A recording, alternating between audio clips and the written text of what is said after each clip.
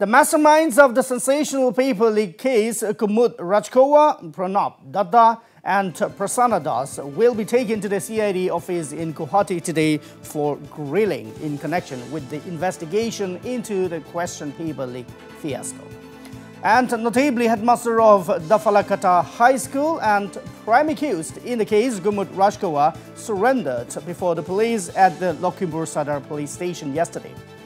Earlier, co-accused Pranab Dutta, who is the headmaster of Lohit, Khabalu High School, and Prasanna, a teacher at Dafalakata High School, were also nabbed by police. All in all, a total of 28 arrests have been made so far in connection with the HSLC question paper leak case. Yes, viewers, this is a big story coming in from Assam. The masterminds of the sensational paper leak case, Kumud Rajkhowa, Pranab Dutta and Prasanna will be taken to the CID office in Guwahati today for grilling in connection with the investigation into the question paper leak fiasco. Notably, headmaster of Dafalakata High School and prime accused in the case, Kumud Rajkhowa, who was on the run, surrendered before the police at the Lakhimpur Sadar Police Station yesterday. And earlier, co-accused Pranab Dutta, who is the headmaster of Lohit Khabalu High School, and Prasanna, a teacher at Dafalakata High School, were also nabbed by police. And all in all, a total of 28 arrests have been made so far in connection with the HSLC question paper leak case.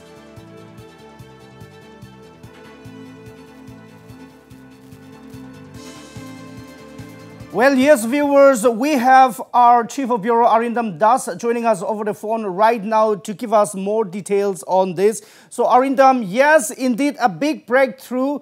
The mastermind, Kumud Rajkhowa, has surrendered before the police, and now all three of the big accused are already in police custody. They shall be taken to the CID office in Guwahati today for grilling. What updates have you got for us? What do we need to know on these developments? Arindam. Yes, Sipan, this is a big breakthrough because all the mastermind of the HSLC paper leakage has landed in the police net, which includes Pranab Dutta, Kumud Rajkhowa and Prasanna. So, two of them were arrested by Assam police, while one of them, Kumud Rajkhowa, was absconding. He also surrendered before the police yesterday, and today a trial will be brought to the CID headquarters in Guwahati, where they will be interrogated. Now, this interrogation is very crucial because police have identified them as the mastermind of this entire scam, how the paper leakage took place, how the papers were sold. So, the CID sleuths will make these three people sit face to face and grill them continuously to know how the leakage happened, how the papers were sold, how many people were involved, how the juveniles got involved, that's the students, how they got involved, because as we know that 28 arrests have been made, which includes juvenile. Of course, they are students and they were also arrested in this connection because they were crucial in breaking the chain, that's decoding the chain of even how many people were involved, who were there, doing what. So right now, these three accused, Pranab Dutta, Kumud Rajkhowa and Prasanna, they will be brought to the CID headquarters, and there they will be interrogated. In fact, they have already been brought to Guwahati in transit remand from various parts because they were in fact arrested in northern Assam, and today they will be brought to the CID headquarters where there will be grilling of these three people. They will be made to sit face to face with each other, and the CID sleuths will interrogate them to know the truth behind this paper leakage as to how it took place and to whom these papers were sold and how it was circulated, because these papers were circulated on social media, that through WhatsApp, and the money transaction for selling and buying also took place through e-wallet. So that's the chain of events that happened during this entire HSLC paper scam. So this is a big breakthrough for Assam police because the police acted very fast. Indeed. Indeed, Arindam Das. Now, before I let you go, I have one more question for you. Now, what about the juveniles? You know, there are underage school students who are also or who were also involved in the case. Now, besides counseling being provided to them, what action will be taken against them? How about their education? Arindam.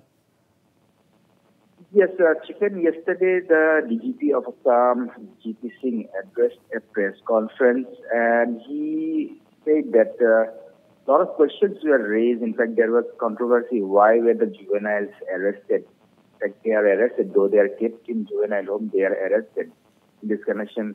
Then the DGP of Assam said that it was very necessary to arrest these juveniles because they were the ones who provided the key lead in getting to the masterminds or to decode the chain of people who were involved in this question paper leakage. And that's how the police were able to reach the masterminds, and right now they're in police net. So the police was quick enough to arrest all the 28 involved. In fact, there might be a few more, but the DGP has made it clear that right now only a few people might come out who will be just the buyers of this question papers. They are not directly involved in leaking or selling these question papers. But yes, these juveniles were very crucial in providing leads to the entire investigation. They are right now kept in juvenile homes, and yes, counseling will be given to them. And apart from that, police is also parallelly questioning them in this entire event. And right now, yes, they have said definitely they will be counseled at the juvenile homes so that they do not mess up in the future.